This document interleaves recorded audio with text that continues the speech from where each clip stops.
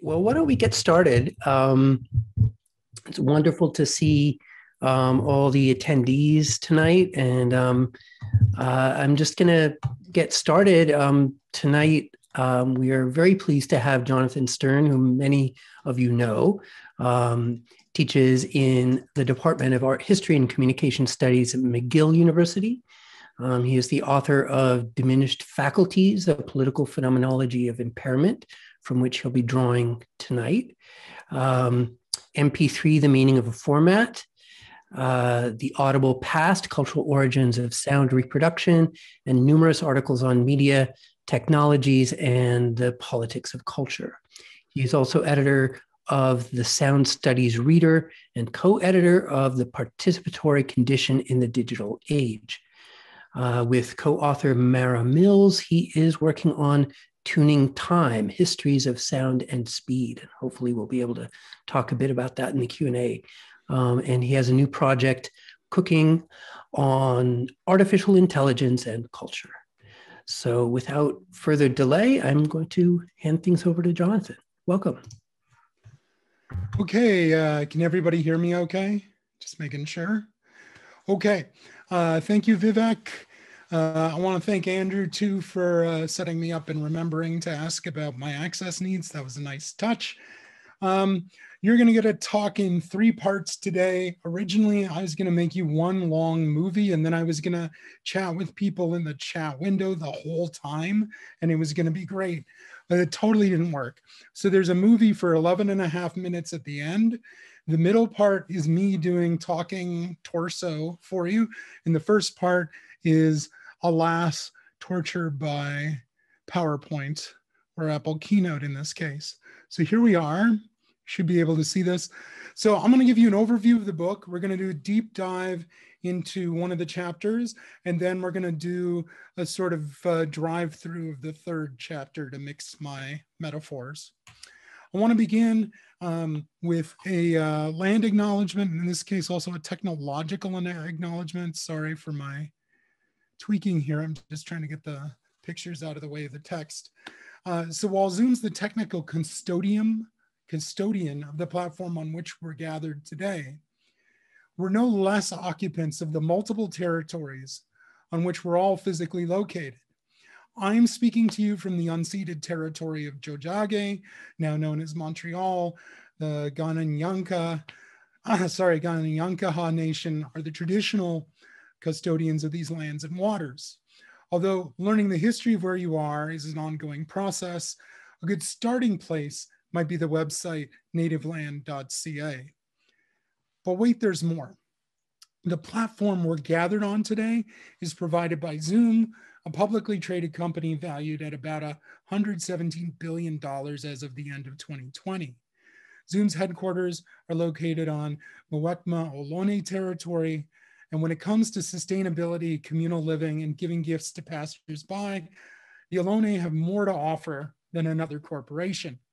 The Ohlone's horizontal society might inspire different emergent models of peer-to-peer networking in the pandemic than we're enacting here on Zoom. So as we meet today, let's reflect on the unfinished work of restitution, justice, and reparation.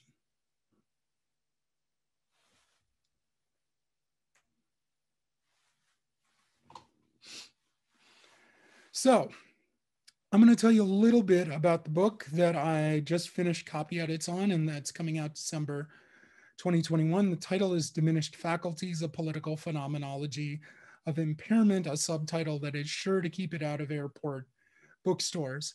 And I also, before I get too far, I can't actually see that many people as I'm talking, but you should feel free to stretch, to look up, look down, look around, turn off your video, whatever's comfortable for you as we're going through this talk. So the book is a weird book for me. I mean, I guess all my books are weird in some way, but this one is also highly personal. In 2009, I discovered that, or rather my doctors discovered that I had a very aggressive case of papillary thyroid cancer that ate my right recurrent laryngeal nerve. That means that one of my vocal cords is paralyzed, this one.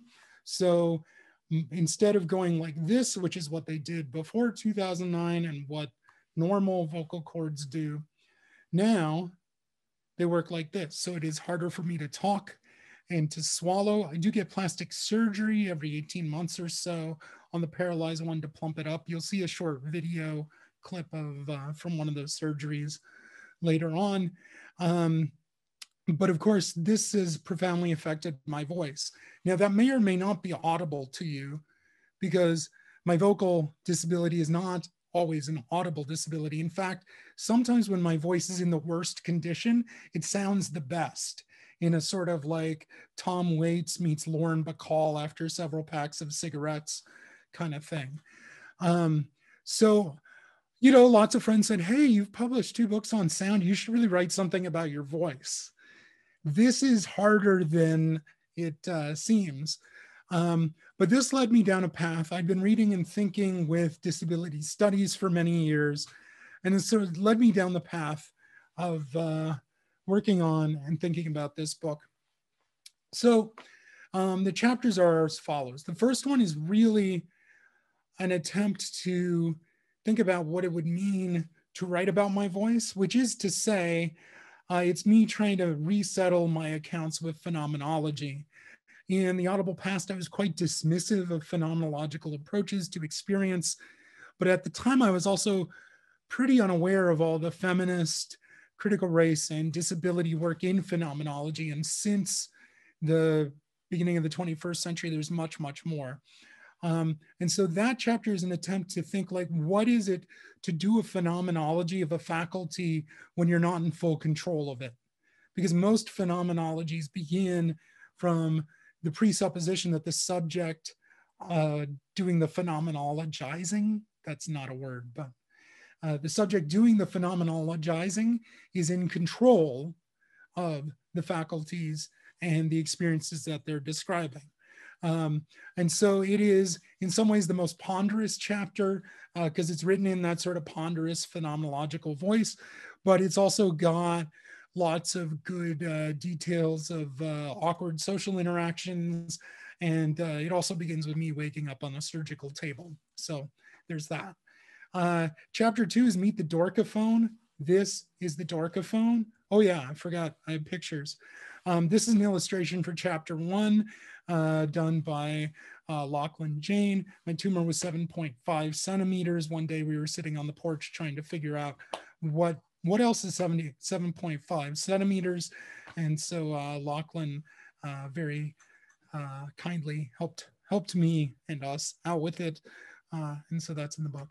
So chapter 2 is about the Dorcaphone. That's going to be what I talk about today. So I won't say much about it right now, except it's a personal voice amplifier. I have had to, oh, and also it's dork with a D, not bork with a B, because VoIP has this thing where certain consonants aren't distinguishable from one another. So it's not bork. When you think of bork, think of chihuahuas. When you think of dork, think of my personal portable speech amplifier. And this picture, which is on my desk a few minutes ago, is what I'm calling the auto dorcaphone, which I'll talk about midway through the talk. But you can see there's a microphone there on like a radio arm. There's a pair of headphones just above my keyboard. And then there's a blue object on my desk. And I'm going to talk about those a little bit later on. Chapter 3 is written, so chapter 1 and chapter 2, I really do talk about myself, and then I just can't deal with it anymore. So I more or less stop talking about myself. Chapter 3 is written as an imaginary exhibition. We've even mapped it out for you. So you can see here where the different exhibits and rooms are. And the chapter is actually written as the text of an audio guide. So even the detours through theory, it says like press star for more information on the ideology of vocal ability, or for more history of the larynx or something like that. So it's also like very much a conceit, but that chapter is about trying to think about different configurations of voice, body, and agency. And I will show you some things from it, give you a little sample from the last part of my talk. Chapter 4 is about a normal impairment, which is hearing impairment. We, and by we, I really mean me and the people at MIT. I don't know everybody who's attending the talk, but at least the people on my screen live in a culture that's mostly designed for people who are a little bit hard of hearing. This is from a work called Constellations by the Australian artist Marco Fusionato, and it is designed to produce, I think, 120 decibels of sound when you hit a wall with a baseball bat. And it's not just things like constellations that produce this like huge amount of sound. Obviously concerts, sporting events, things like that, we think about that, but also airplanes and those high-powered hand dryers in tiled institutional bathrooms. All of those produce very high volumes of sound, which means in those spaces, it's better to be a little hard of hearing than to not be a little hard of hearing. And so in this chapter, I really start looking at what a normal impairment is and what a sort of culturally preferred impairment is. And so instead of talking in terms of hearing loss or hearing damage, I use sort of the anthropological literature on body modification and scarification as my guide. And so the chapter is called Otter.ai Scarification, and it's everything from loud noises to the historical origins of earplugs. The final chapter is called There Are Never Enough Spoons. It is named for an idea from the writer Cristina Miserandino, who coined the spoon theory, which is a way of sort of quantifying one's own fatigue. So the chapter begins as a sort of unpacking of this idea of fatigue as depletion. Most concepts of fatigue are concepts of a subject depleted of energy. And it ends with an attempt at a non-depletionist account of fatigue. And this is interesting and important because in disability theory, there are so many critiques of writing about impairment and disability as something that is less than that which is non-impaired or non-disabled.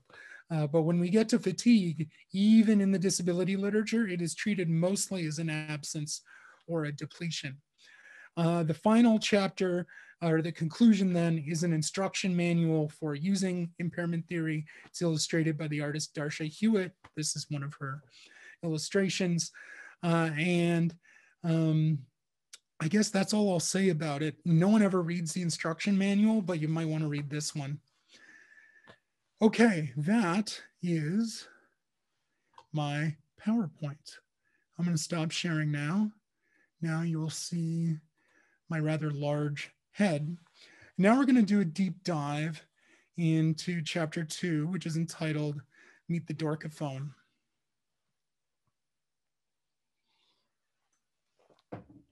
So this is a dorcophone. It's basically a transistor radio with no radio, attached to a small wearable microphone that lives inside a vinyl pouch. And you can't really see it here, but it has fake cow skin embossing that can be hung around my neck.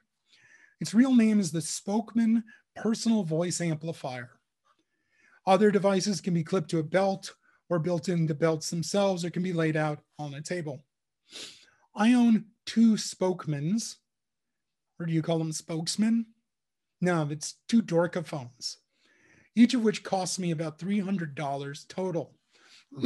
Though it seems prices have dropped since I purchased the last one in 2012. I've had both my units repaired more than once, and they're clearly not designed for the abuse I inflict on them. I throw them around accidentally, but I do it. They live in backpacks. They travel all over the world with me. They've been operated at high altitude. And yet they're also surprisingly hardy. And in some ways, even though part of me says this is just a transistor without a radio that I could pick up for $5 at the thrift store, when I look inside, it's actually a marvel of engineering, of miniaturization, and of durability. Now, the name Spokesman is either a misuse of spokesman, like a mistranslation, or more likely an unsuccessful riff on Walkman, which, it must be noted, was not named listen man or listen man, probably for good reason.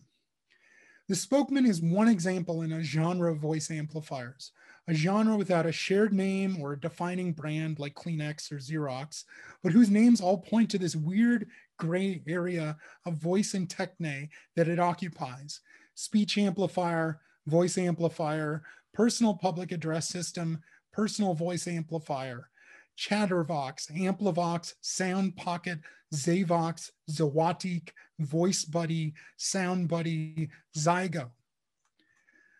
But unlike the Walkman, they don't signify mastery or coolness.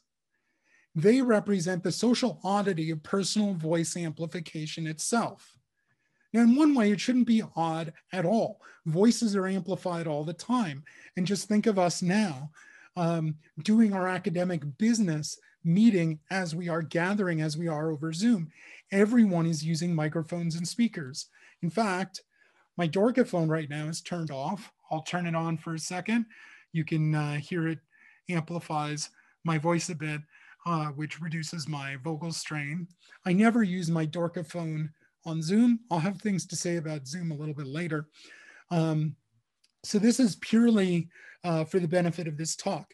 In real life, I haven't had an occasion to use this since before March 2020. But still, I wrote about the Dorcaphone, so let me tell you about it. Public address systems, microphones, speakers are common objects all over the world. And in many places, it's a daily experience to be serenaded by a host of voices meant to refer to distant or absent bodies. Contemporary audio culture in most of the world now is speaker culture. And here speaker refers to the technical devices, not the people. Now, even though my Dorcaphone is technically the same thing as a PA system, just smaller, it's socially set apart. Its oddity is socially produced.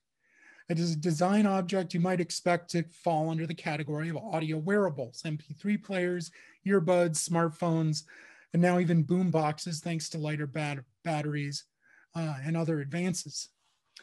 But categorically, it falls on the side of a prosthesis: artificial limbs, insulin pumps, crutches. If you have to experience the Dorcaphone as a prosthetic, I wish they were more like eyeglasses, once a stigmatizing object and now a fashion accessory.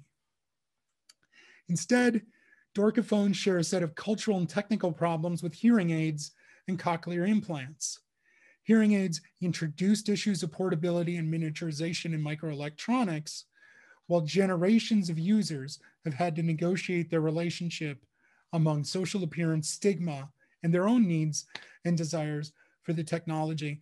And Mara Mills has written about this, and Jaipreet Virdi's new book, Hearing Happiness, also deals with the history of hearing aids and deafness cures.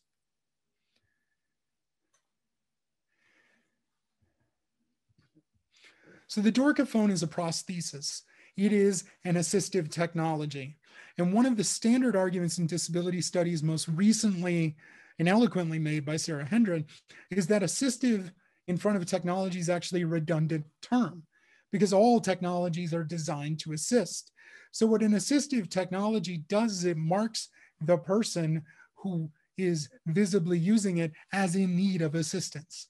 In other words, the technology itself is in some ways disabling socially, even as it is assistive processually. When a space makes demands and people have to make demands back, it marks them as different, irrespective of their self-concept. So I can imagine myself as impaired, as disabled, or non-disabled, and the prosthesis does its semiotic work on my body. In terms of the perceptions of others, Hegel and his followers explained that identification is not just an individual choice. The politics and phenomenology of disability have an irreducible relationship to the politics of recognition, and therefore also to the politics of a prosthesis. The simple choice of where to position the speaker on my body raises the questions of under what conditions a person has a voice to speak with and from where it truly comes. The Dorcophone speaker cannot be positioned over the mouth, and yet the mouth is supposed to be the visual and sonic point of origin of the voice, even though technically mouths are just modulators. In wearing a Dorcophone, suddenly my voice is somewhere it's not supposed to be, and my mouth is not doing something it's supposed to do. It thus creates a distance between me and my voice, even though there's already one. And the mic on my head in the box hanging from my neck call attention to this distance, destabilizing ideologies that naturalize voice and speech. It performs that distance for others who see and hear me, who are dealt then with a rich hand of philosophical questions about voice, intention, and embodiment, which they can either confront or work to ignore. So this simple prohibition, do not hide your mouth with a prosthesis when speaking, initiates one of the most demanding conceptual exercises in voice theory. That is because of this close visual coupling between mouth and voice, which I'm going to call oral voice. The oral voice is everywhere in writing about voices and in vocal iconography. And while clearly, looking at the wrong place. It begins from a normative voice and a normative mouth. I can't imagine contemporary work that engages with coloniality, sexuality, gender, race, or any other area from the standpoint of a positionless writer, performing a kind of God trick in Donna Haraway's term.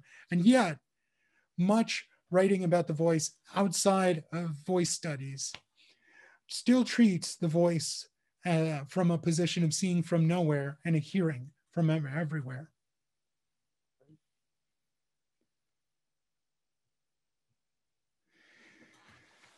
The Dorcophone's dorkiness is not an accident.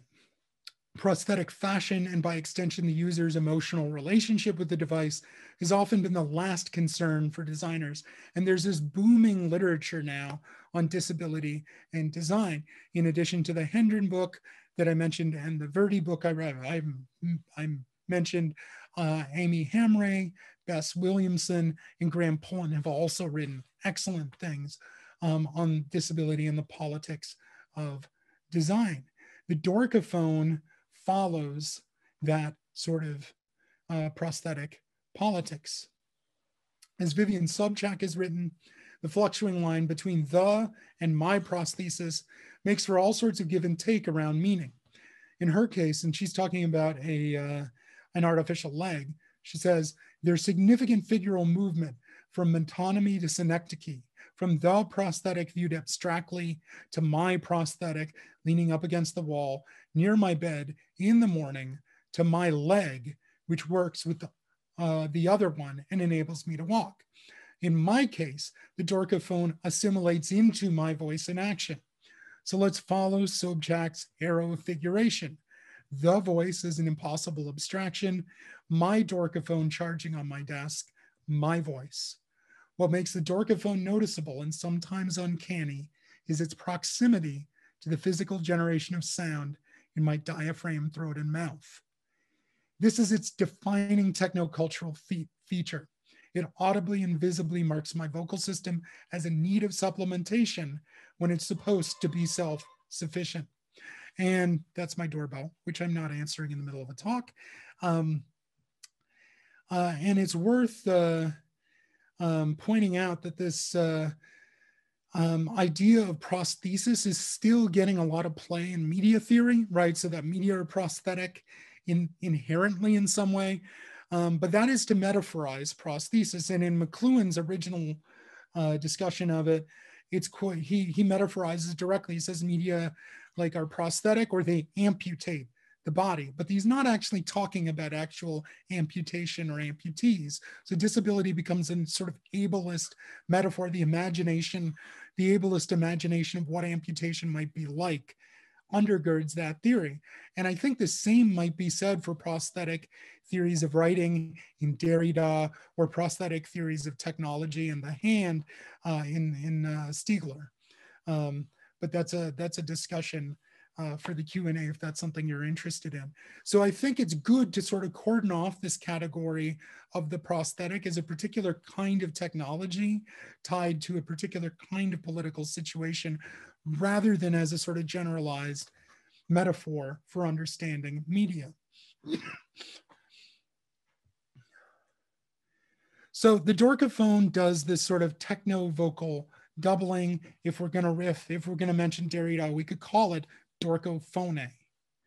Leg and voice prostheses present themselves differently as subjects. We tend to adjust to them differently, and legs and voices represent different things. But of course, the metaphoric politics and the metaphoric process is related. So I'll give you one example. An arrival at one of our house parties in 2011 looked me up and down right after I opened the door to greet him, smiles, points, and asks, "What the fuck is that?" I offered the shortest explanation I could muster: glasses for my vocal cords, cane for my voice works well too. And within minutes, we were talking like nothing was out of the ordinary, right? So there's that sort of shock and then assimilation, which is something that Rosemary Garland Thompson has talked about with disability and the gaze. So once the social question the Dorcophone presents is answered, what the fuck is that? It retreats back into my voice. It becomes part of me in the course of social interaction. Now, I have more to say about Dorcophones and prosthesis, but I want to talk to you a little bit from a section called Of Other Dorcophones, which is named, of course, for Foucault's Of Other Spaces. And I've worked on some sort of experimental alternatives, but now I want to talk about the setup that came with Zoom, because it pertains to you even if you don't have a vocal impairment. My confinement during COVID has led to a voice amplification problem that's slightly different, and it's related to hearing oneself speak. When commentators reflect on Zoom fatigue, they tend to reflect on the problems of looking at other people or even looking at yourself all day. But there's also a problem of hearing. On a landline telephone, the phone receiver plays back a little bit of your speech into your ear. This feedback mechanism is important for people like me who are trying to avoid vocal strain. Put simply, people tend to talk louder when they don't hear their own voices. And while it's possible to unlearn this behavior, it's difficult, and I actually haven't successfully done it. And this is why when mobile phones were first a thing, there were all these sort of commentary pieces and cartoons about people yelling into their phones. Mobile phones don't have this feature because it was either engineered out as a non-necessity or presented some kind of obstacle. And voice over internet protocol, VoIP, also doesn't have this, which means Skype, Zoom, WhatsApp, Messenger, Teams, and all the rest do not feedback your voice into your ears. So while I have no practical use for my Dorcophone right now speaking to you, the only way to get through many hours of video chats for work would be to construct an assembly of technologies and techniques for hearing myself speak. I call this assemblage the auto Dorcophone. So that is the microphone arm, and the headphones, and then the blue device on my desk that I mentioned before. Basically what happens is it plays back my voice into my headphones as it goes into the computer, so I can hear myself speak, and so I can modulate my voice.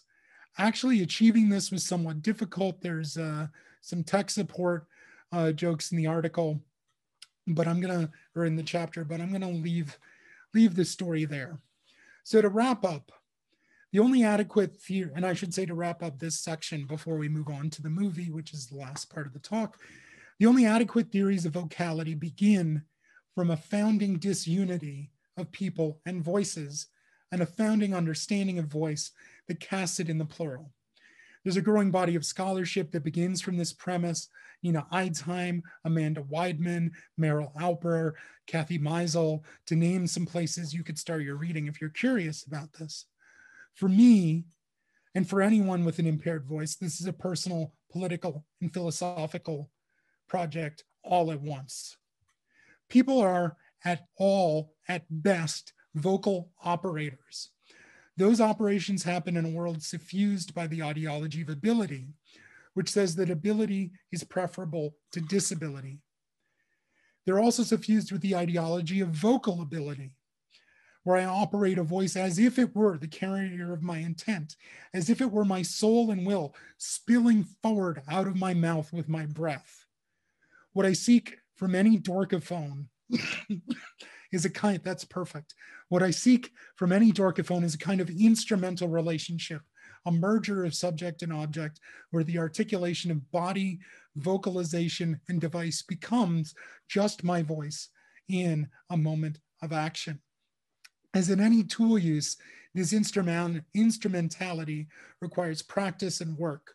Like a musician who bonds with some instruments, but not others, my problem with other dorkophones is that I don't know if I can get to this state of instrumentality. Okay, that is the talking torso part of the talk now. And I made a video for you. And so this will be the last 11 minutes of the talk. And it's a little like introduction to some of the things you'll find in the imaginary exhibition of other vocalities. Here we go.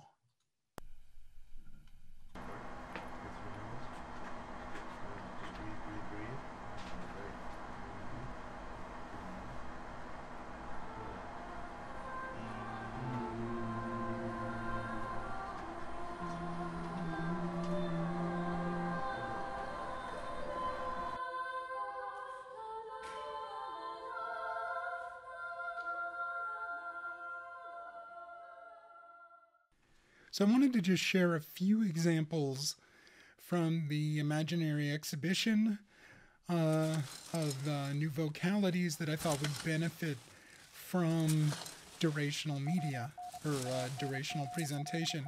This first one is Nina Ketchadurian's Talking Popcorn.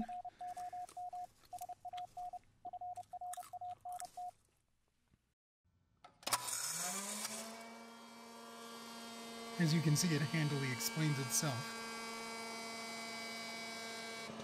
Check out that microphone.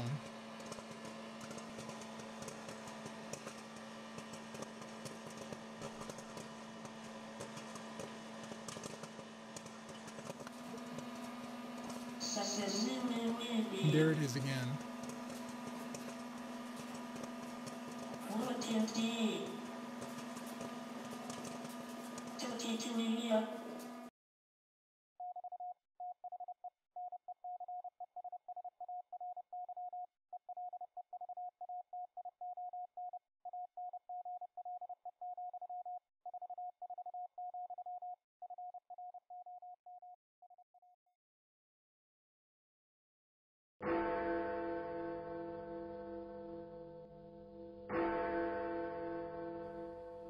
My favorite thing about this piece, besides the just incredible amount of labor and the elaborate sort of Rube Goldberg machine to set this up, is the degree to which it shows that voice is a matter of reception and interpretation. So one of the things Ketchadurian did is actually take those last words and play them for and show them to a cartographer, a death duala, a psychoanalyst, sound theorist, and a bunch of other experts to get their interpretations of it. So not only is it this wonderful sort of dissolution of voice into signals and perception, it's also a sort of meditation on the centrality of interpreting when talking about what a voice is and how a voice works. The other thing I really like about the piece is that microphone. That mic is a Shure SM57, which in the performance world is like the most ubiquitous vocal microphone on earth. It is also the one of the ones most well designed to take endless abuse. And so an SM57 is the perfect thing that you want to expose to the heat and grease of a popcorn popper, because it's a vocal mic not for rarefied studio situations, but for everyday performance and perhaps the kinds of catastrophes that happen to technologies, often in bars.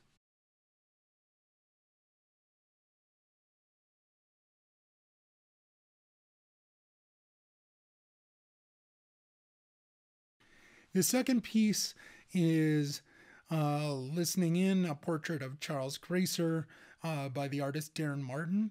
And as you can see from the image here, it's actually a multimodal work that's meant to be projected in 3 different places at once, and then you're in a room and the sound sort of comes around you. So it's even a bit of a reduction for me to present it to you in this 2-dimensional film format. But here you have voice and listening sort of distributed in very interesting ways, right? You have the text, you have all this sound modulation, you have human speech, you have interpretation tied to speech, and you have signing as well.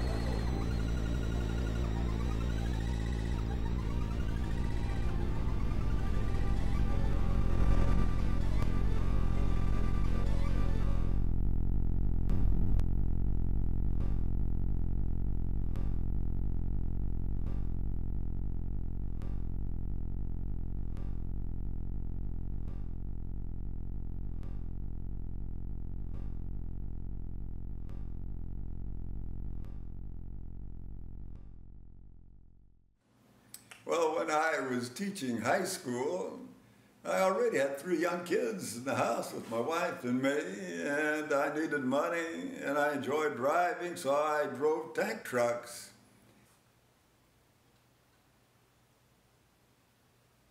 And I was driving from Richfield finally, and one Sunday I took the truck out, and I had to be back because there was a school function I had to do in the evening.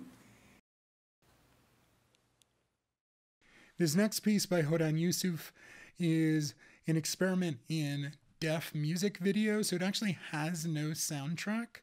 And this was done with a group of people sort of organized by Vero Leduc at the University of Quebec en Montreal. Yusuf is a deaf artist and performer, and you can see it is very musical despite there's no sound. Here, signing takes the place of vocality. It takes the place of an audible voice on an audible soundtrack and produces both sort of the expressive form as well as the sort of narrative form of the video.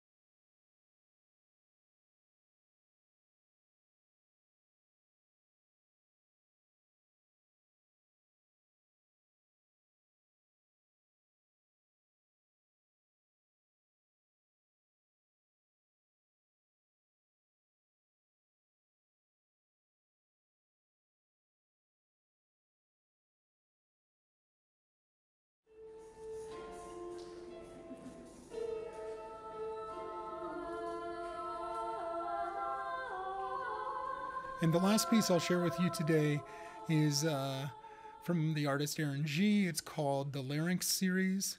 So what she did was take a medical photograph of a larynx, turn it into vector-like graphics, and then lay them out flat.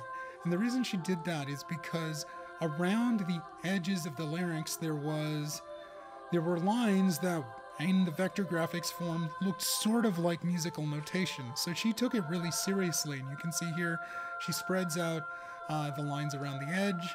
She then writes musical notation for the voice over the vector graphics, and then that is eventually turned into a musical score, which you are hearing performed as I'm talking to you. And there's one of the vocal parts that you're hearing performed. So obviously there's much more in the exhibition. I just wanted to give you a little taste of what you might encounter there, and also show you ones that benefited from playback over time. So speaking of time, I'm definitely at the end of my talk here.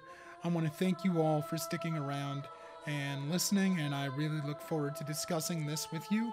And again, if you're interested in anything I've talked about, not only do I recommend that you check out my book when it comes out, but that you check out the writing of the authors I've referenced throughout this talk.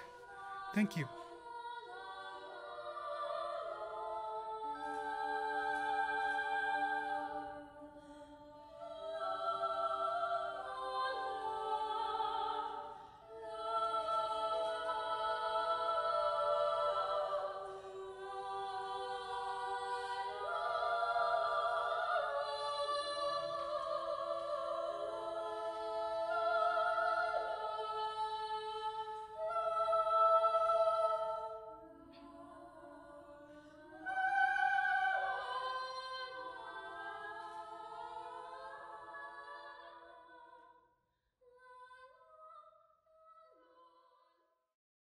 I'm hard of speaking. Can you please listen louder?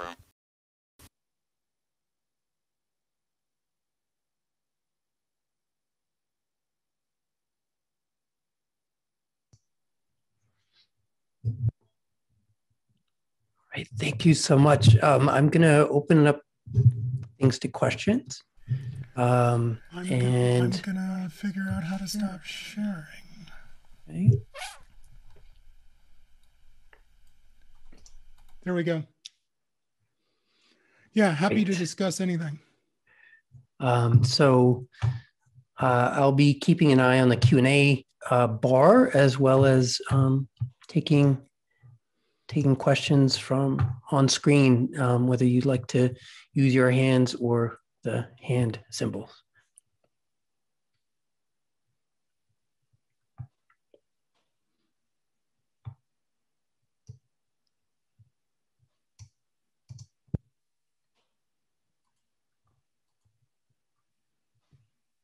I see TL wondering about the video lag. I don't know if everybody had that. That was not intentional. That's just the crapness of streaming. Well, it was perfect because it was the one where there was also, the audio was coming through seamlessly. So it was this wonderful juxtaposition of the two moments. So perfect. This is all about rupturing the audiovisual contract.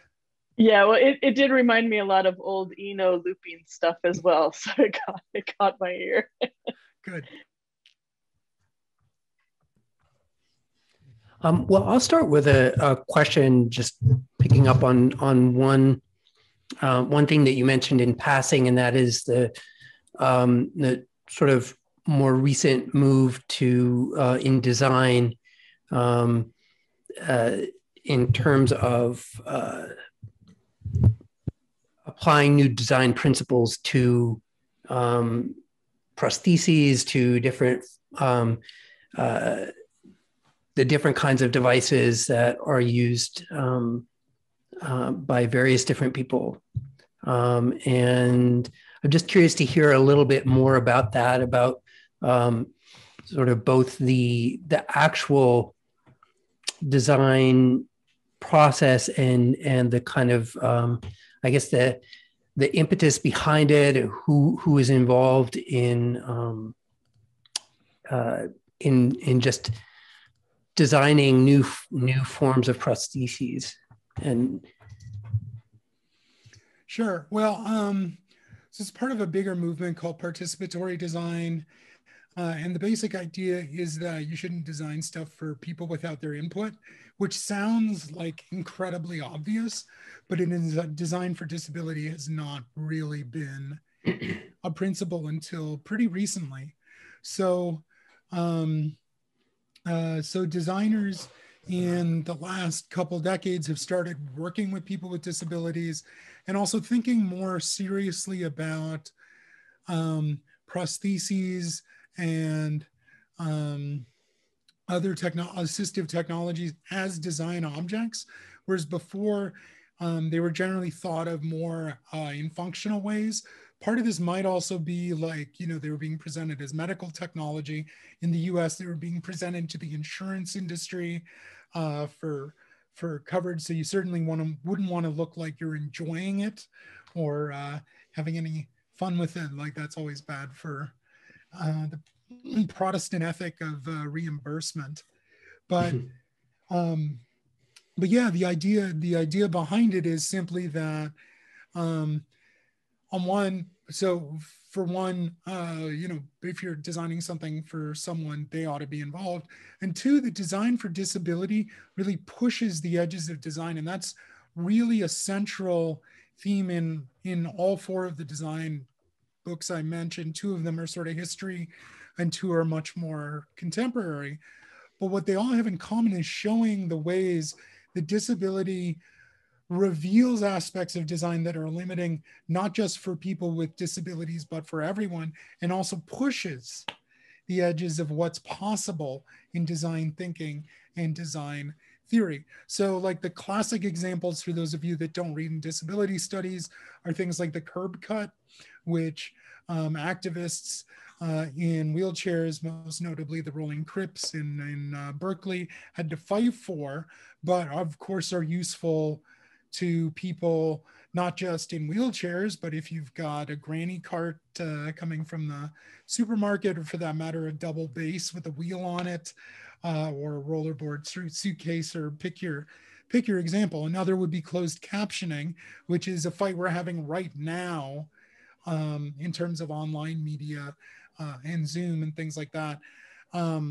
Closed captioning starts out being, again, thought of, and this is in Greg Downey's book, which is a great history of closed captioning, starts out being a thing that TV networks in the US resist because it's seen as just a minority interest. But of course, today, closed captioning, I mean, not that I've been to any of these places in the last year, but health clubs, airports, bars, any places where looking at, you might not actually want to listen to what's on the screen, but you might want to know what's being said. With closed captioning for Zoom, there's actually an additional sort of political dimension, which is that it's done by Otter.ai. And this is something I'm writing about with one of my students. Otter basically, you know, uses machine learning to try to caption, and it's better than anything that I've seen that's come before, other than actual human beings doing it. And of course, human beings will always give you better captioning, at least for the time being. But Otter's user agreement's very interesting, because what they say is, well, we don't own your speech. We don't own the content of what you say, but they do feature extraction. They do voice printing, right? So in a way, the minute you get uploaded into that world, data are being generated about you and you're being voice printed. So that's a great example of also the conflict between design for disability and the politics of access, and sort of other kinds of capitalist enterprises that might be, I mean, there isn't a good word for this in my disability class. We call it crip washing, like greenwashing, where it's this, it's being presented as, Mara Mills calls it the assistive pretext, where it's being presented as useful for people with disabilities, but it also has this other economic or political function. So those are some of the things about design and disability. My Dorcaphone is clearly not an example of design for disability. However, I have been working with an artist, Alexis Emanueloff. You can go to her website, Le Theory Postmoderne. And she has been working on, she does these giant sort of panel-based speakers. So instead of having like a magnet and a cone like a normal speaker does, it's all a single board. And so she's been building me these based on wood panels. We did one experimental one a few years back, but the batteries were too heavy. But advances in battery technology have actually allowed the creation of a much more, a lighter and more fashionable Dorcaphone that we're going to try out when there's an occasion to do it. Will you still call it a Dorcaphone when it doesn't No, look she's like like, that? you have to name it something else. All right, TL. Thanks for such an interesting talk. It was really cool. I really love the point you made about kind of rethinking phenomenology and sort of, I don't know, revisiting that approach, and then your own writing and sort of a more personal voice at points. So I was just curious if you had any other kind of meta reflections on writing phenomenology in your own experience. I don't, very open-ended, but Thanks. Well, I'm definitely not planning to do it in everything I write for the rest of my career. I don't know. It's really like, part of me doesn't like putting myself on. I'm already putting myself on display when I tell you what I think about other people. It's worse when I'm telling you what I think about something happening with myself. But I think the grand con of phenomenology, especially like the Husserl, Heidegger, and even Merleau-Ponty, although he's better, and he's the one that the feminists tend to go back to. The grand con is that you're in a position to like abstract your subjectivity from your senses. I mean, the other thing, I didn't get into this in the talk, but I spent a lot of time in the book thinking about impairment as a sort of very normal, though not universal, condition. And the degree to which it affects things like the simple act of description, right? So when scholars describe something, and you could think this ethnographically, you can think of it in literary criticism, in film theory, in historical musicology, in history, in architecture, in art history, like pick your discipline. In every case, when an author gives a description, we are to believe that the author is in command of their faculties. Now, that's part of the academic game, right? We're trying to convince each other that we're smart. That's authorial ethos. You want that. At the same time, analytically, like if you're really thinking seriously about senses and faculties from a disability perspective, you cannot have that assumption. And disability studies itself hasn't fully reckoned with this. I mean, there are writers who do this really well. Alison Kafer does this really good job in Feminist Queer Crip, where she sort of interrupts her discourse to sort of say, well, actually, like even I can't live up to this intellectual ideal that I've set up. But I think it's a really good challenge for theory. And I also think it's a good challenge for theory in this moment where people are trying to figure out how to be positional, but still talk beyond themselves and not just stand here and say like, as a white male in Montreal with these disabilities, blah, blah, blah. Like, how do you, and so it's a question of abstraction, and also a question of like, the more concrete the description is in a way, the more generalizable it could be because you know the position it's coming from. And so for me, this whole book, it was very much, especially the first 3 chapters, like, and then the conclusion, very much, and a little bit elsewhere, an experiment in writing, and trying to write a little differently. I mean, I think it probably still sounds like me, whatever that is, the author function, Jonathan Sterne. But I did try to write differently. At times I'm having fun with it, obviously with all the Dorcaphone puns and stuff. And that's sort of the Crip humor chapter. I don't know if I mentioned this, like originally I wanted the book to end with a cat throwing up on me, but but that ends the fatigue chapter, and I couldn't figure out how to make that the end of the book and have a conclusion, so I had to let that go. So there is some like humor, and I try to sort of self-deprecate, but of course it's with a wink and a nod, because I also want you to believe me and like take what I'm saying seriously. So I don't know, it's definitely like a sort of mid-career book in that way. Like, you know, I can't believe that they're letting me do this kind of writing, but it was a good experience. I don't know what it's going to mean for down the road. Like I finished it and I'm like, okay, I really want to write about other people now. I don't want to keep writing about myself.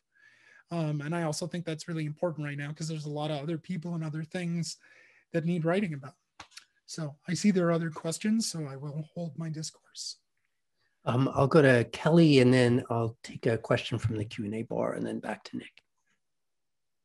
Thank you for the talk. I was interested in the comment you mentioned, kind of from a media studies perspective, how, you know, the voice is kind of like your voice, but versus the voice, the kind of the mediated voice that goes through an object and then is still your voice, and how they kind of merge sometimes. And I guess I found that whole train of thought very interesting, but I didn't quite know how to think about it. And I was wondering if you could kind of expand on how you think about that. For sure. And I actually do in the book. I mean, one of the, you know, it's always tempting to start a talk with a lot of caveats. By the way, thank you for the great question. And thank you, TL, for the great question. And also thank you, Vivek, for the great question. I need to say thank you more, obviously. It's always a temptation to give lots of caveats, but one of the things I gave up was a little bit of conceptual precision to try to be a little more engaging in the setting. So the book might answer the question, or it might not. Okay, so a couple basic things from sound studies. Any sound always has multiple causes. Like, we're used to thinking of like a sound having one cause, like, you know, the dog barks or borks, or the cat meows, or I talk, right? But in fact, even me talking, like, there's all these different causal dimensions, right? So we've got my larynx, like pushing air up. We've got the mouth modulating the sound, the tongue's doing lots of work.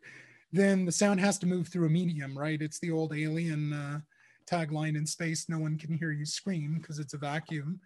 And so the result is, to talk about any cause of a sound is already to reduce it in a way. I mean, obviously, you know, if you're talking about intention, like I, the intending subject, produce this thing, but not alone and not in full command of my own faculties.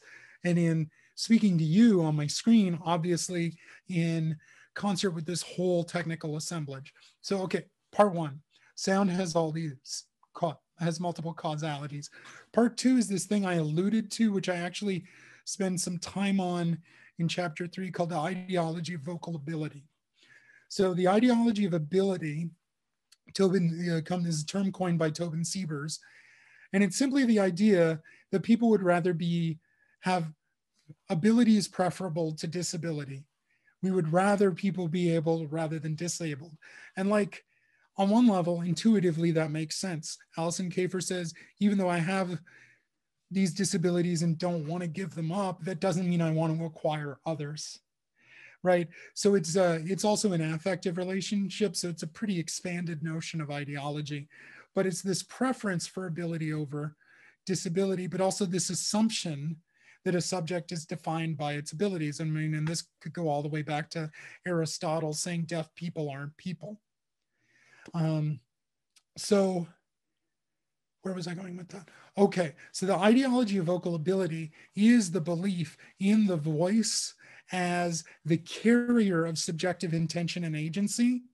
And when it's metaphorized, like give the people a voice, or where protesters are taping over their mouths to like represent that they're being silenced, that's the ideology of vocal ability at work. Right, so it's about collapsing this multi-causal thing of voice into an intending subject and saying, here's how it always works. So what I'm trying to do in chapters 2 and 3 is really think through voice as multi-causal, as contingently cited rather than organically cited in an intending subject or an intending body, and as something that might even act in the world beyond the intentions of an intending subject, right? So like Nina Kachadurian's talking popcorn is not Siri, right? No one is interacting with talking popcorn. Like no one's gonna make a movie like Her about talking popcorn, right? It's not something that she's not trying to get you to have an emotional relationship with this thing. In fact, you can actually eat the popcorn that the exhibit is producing as it, well, I mean, it's not installed anywhere right now. And during COVID, probably don't share food, but theoretically one could eat this popcorn. And so it's a completely different relationship than like a personal digital assistant or something like that. And yet it's also this like Rube Goldberg machine of a voice, right? There's a digital voice, there's a decoding of popcorn into Morse code, right? Dots and dashes and pauses. And then the Morse code instructs the voice in speaking. And it can be totally heard in different ways. And this happens all the time where tone of voice, I mean, it's the same with facial expressions. I was on a committee this winter and the chair kept saying, Jonathan, you look concerned. And it was just the sun in my eyes. So it's like I had, if you'll pardon the term, resting Zoom bitch face. And tone of voice is the same kind of thing, right? Where it seems to be, we treat it as expressive and as the result of a person's command of their abilities, but it also might not. And especially along linguistic contexts, when you're thinking about accents, Nina Eidheim's working on this, as well as, I'm forgetting her name, I just saw a talk of hers. The name will come to me when I talk about something else. But accent is disability. And I think that this is another example of like the problem with connecting voice and intention. So does that answer your question? Because if not, I can try again. Yeah, no, that conceptual background is very helpful. Thank you. Thank you. I'm going to take a question from the Q&A from one of our attendees who says, thank you, Jonathan, for the amazing presentation. I'm interested in the metaphorization of disability in media studies that you mentioned. In your opinion, why is the disability / prosthetic metaphor so sticky, persistent? What kinds of advocacy do you see needed in order to make academia itself less elitist? Oh boy, well, thank you, anonymous attendee. That's a great question. I want to see it, so I'm just clicking over to answered while I'm answering it. Why is it so sticky? Okay, so there's a bunch of answers. Like one of the obvious and simple ones is sanctioned ignorance. Like what do people know about and what do people not know about in a given field? And what are you expected to be responsible to and not? And that changes over time. I mean, we've been seeing that change around indigeneity and around Blackness over the last few years.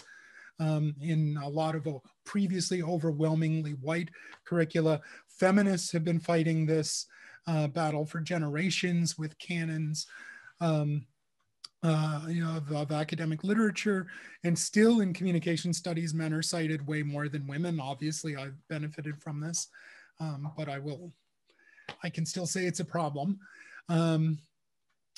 So, I'd say part of it is just plain old sanctioned ignorance. Like how many people in media studies have taken a course on disability, have thought about it critically, if that's not their area. And I'll give you an anecdote. It's not just media studies. So I went to Norbert Wiener's archives looking for something at MIT, at the MIT library. And if you go through his papers, there's letter after letter after letter about disability and prosthesis, on and on and on, because because of his writing on cybernetics and sort of what we call robotics now.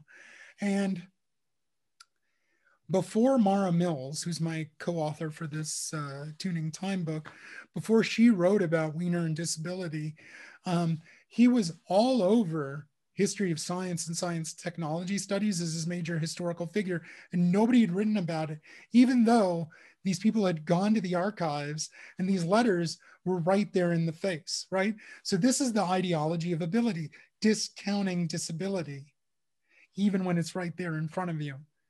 You know, and I mean, I can go on like sort of ideologically. I mean, then there's the persistence in media studies in general, in specific, sorry. Media studies is a particular interest in bodies.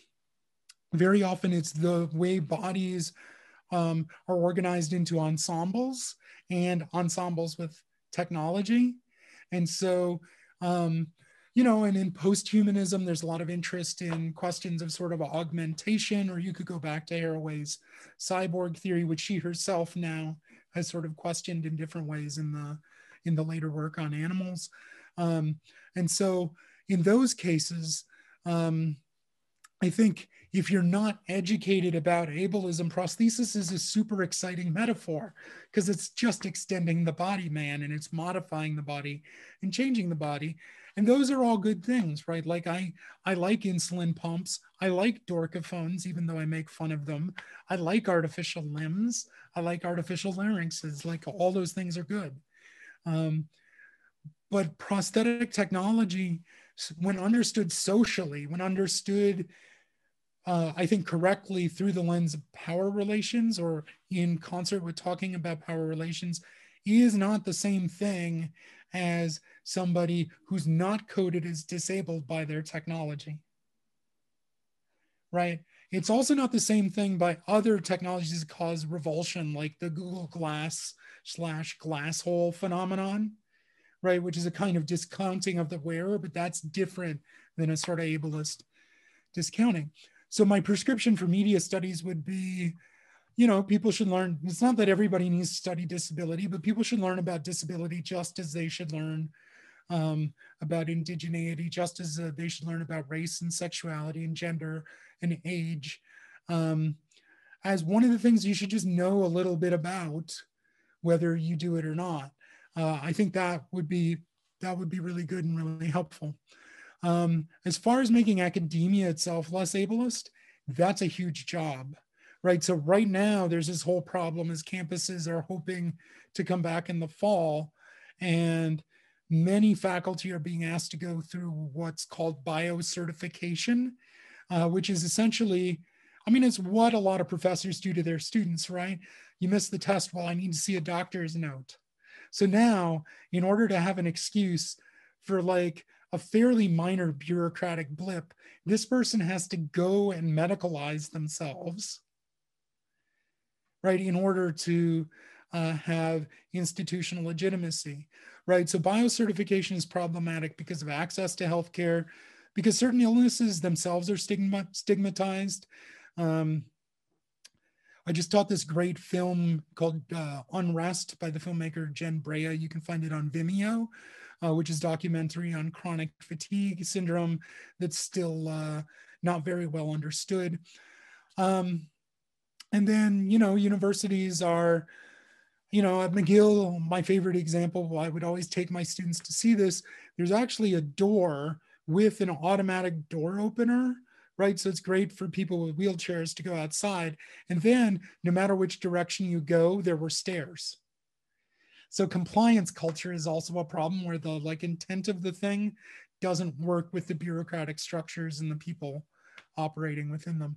So it'll take a lot of work to make academia less ableist. I do a lot of things personally in my own classrooms, like even just saying in a Zoom meeting, you know, it's okay to stim, it's okay to look around, it's okay to inhabit your body. I mean, we're all stuck in our homes anyway.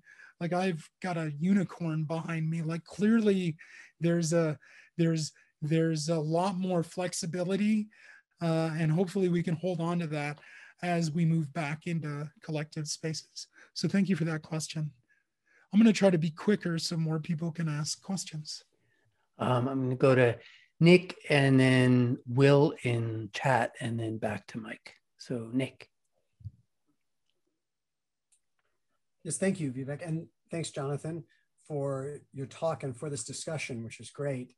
I actually have a question about prosthesis as it relates to voice and to telepresence and teleconference that isn't directly about disability.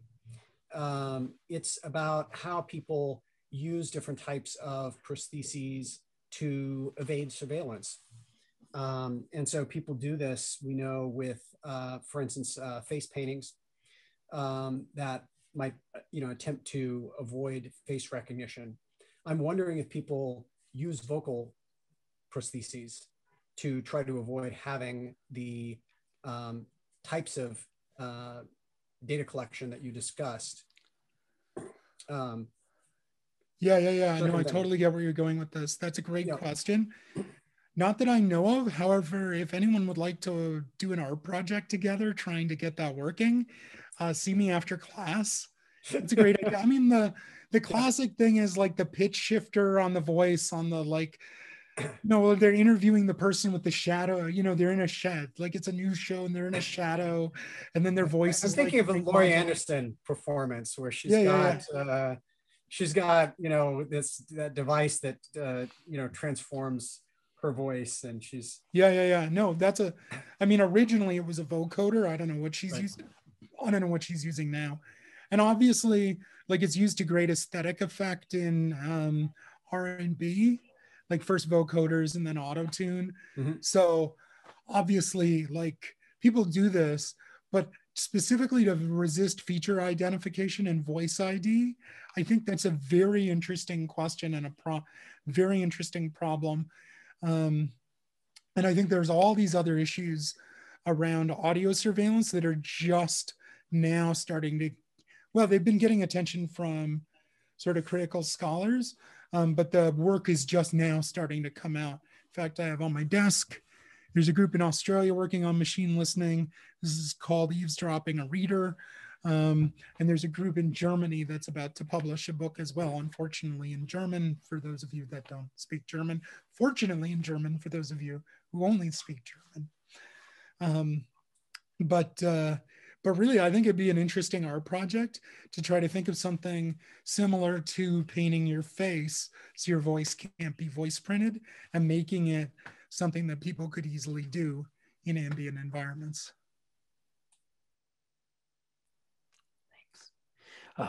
So I'll go to Will, who wrote in the chat. I'm curious about the idea that you mentioned where people unintentionally speak louder when they can't hear their own voices or can't have their own voices fed back into their ears.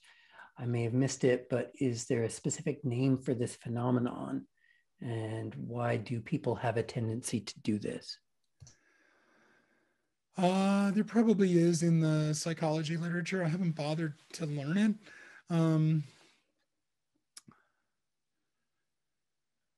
As for why people do it, I mean, speaking is a like ensemble of techniques of the body like any other. And so, I mean, I think it has to do with hearing your own voice in your head, right? And when you're projecting it into a microphone or projecting it into something else, when it's not giving you that same feedback that you get in a room, for instance. So it's worse with headphones on, although I use the headphones because they feed my voice back in.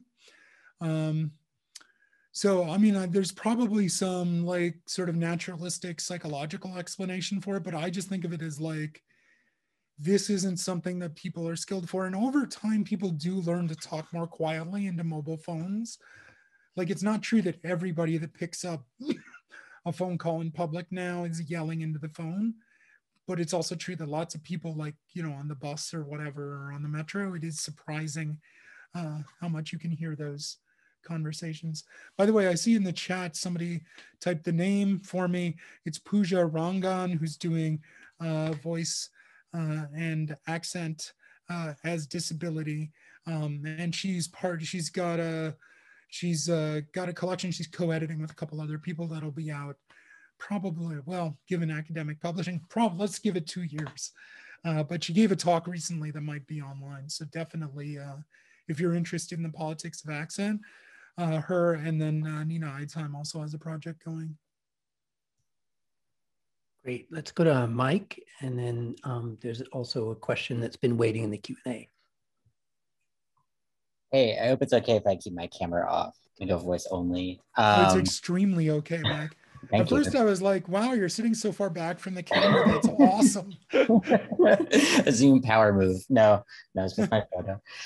Thank you for the talk. I really loved that. I want to ask what's kind of like the inverse of Nick's question. I'm curious to hear you talk more about kind of like the potential for aestheticization and art in kind of the realm that you're describing. You know, one kind of parallel thing that comes to mind, it's certainly not the same thing you're talking about, but there's this kind of like famous case of this pop artist who recently passed away called Sophie, who was a trans artist who used pitch shifting technology, I guess in some sense to sound more feminine, but really the result was to sound kind of just otherworldly, right? So the idea of you can use the pitch shifting to sound more feminine, maybe that's how it's often used in like the commercial recording industry, but there's also some other thing that you can do with it. There's kind of a new realm of possibility that gets opened up when you sort of start to engage that technology. I don't know, I guess I'm just kind of curious, especially about this part of the book that talks about this exhibition, and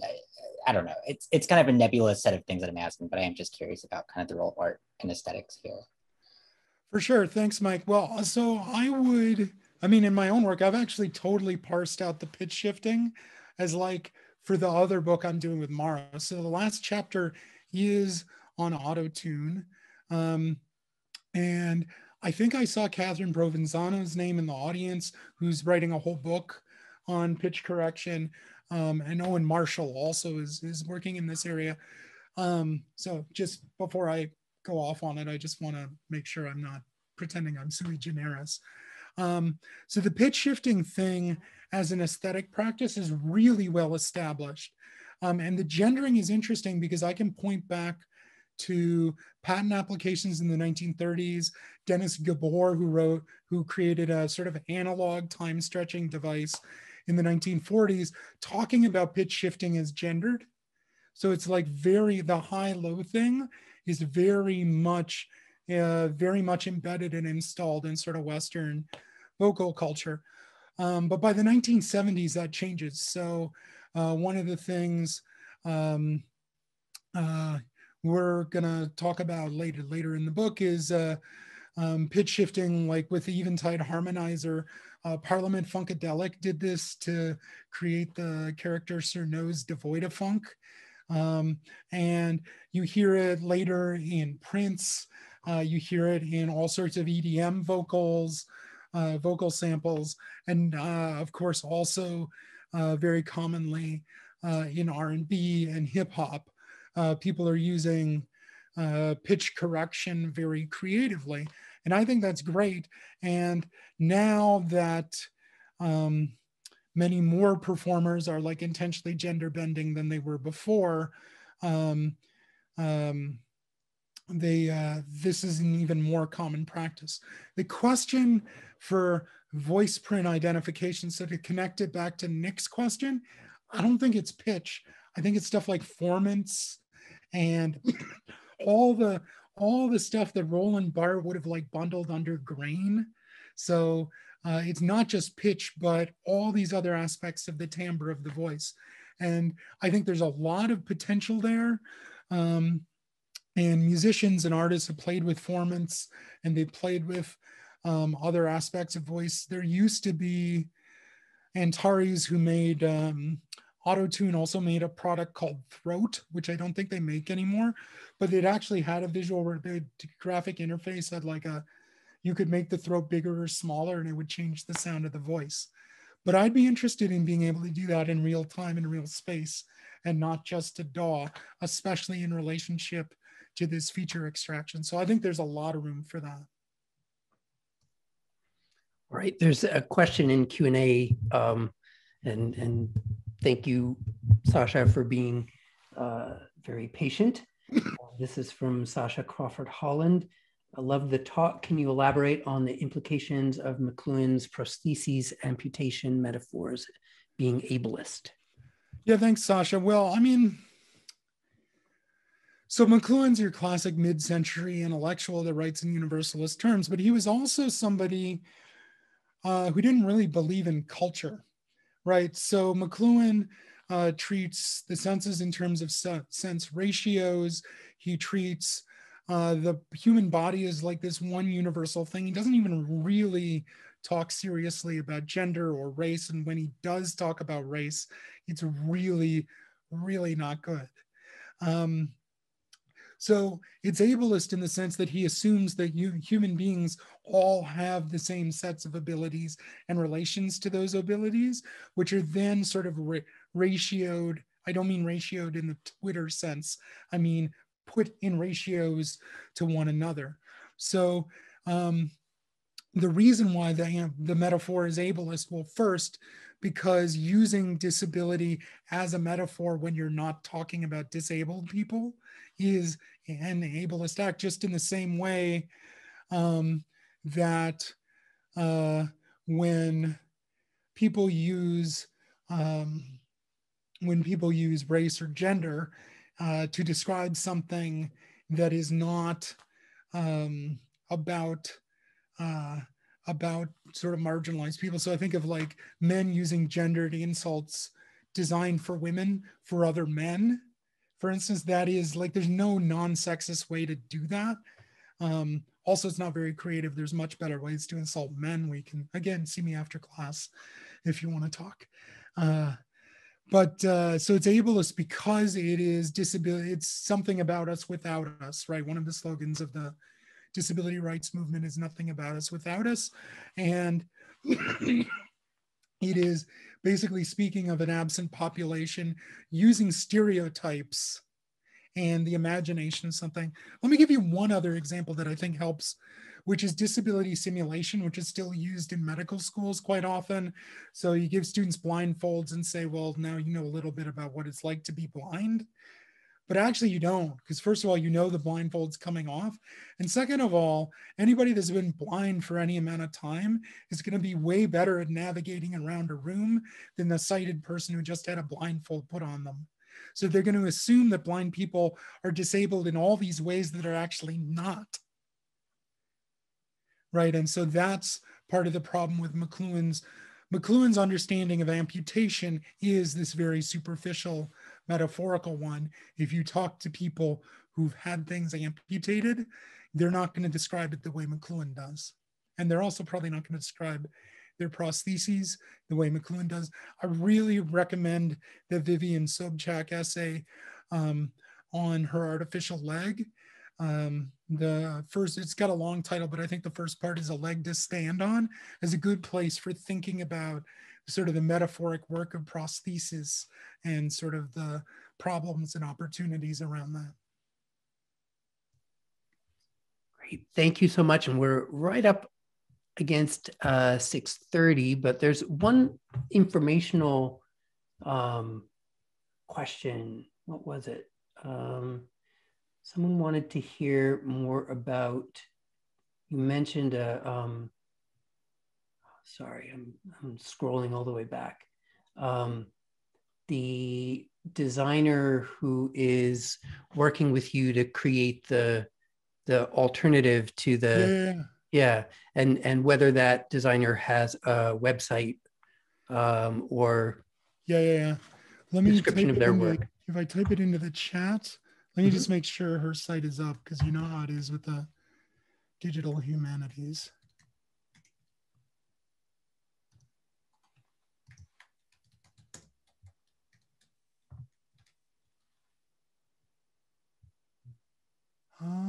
Looks like it's not up at the moment, but I'm going to give you.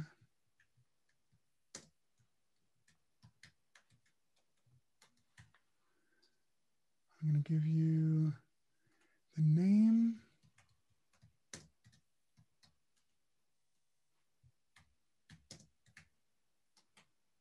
Sorry.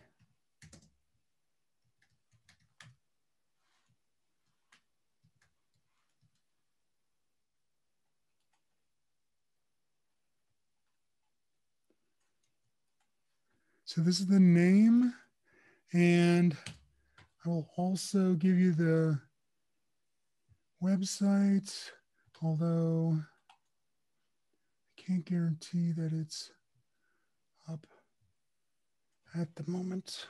Let me triple check. It is. Great. All right. Thank you so much for that. And thank you so much for your presentation and for all these amazing answers to all these amazing questions. Thank you all who participated in that way. We will look forward to the book. And when is the actual pub date? December 1st, 2021. I think there's some talk of November, but let's say December. Okay. So I want to thank you all for coming. It's wonderful to see you while I'm stuck at home. Next time we'll all go out for dinner and gossip after this, because that's where the fun happens. Not that this wasn't super fun. It's just a whole other regime of fun. So. All right. Lovely to see you all. Thank you so much. Thank you. Zoom wave. Thanks. Take care.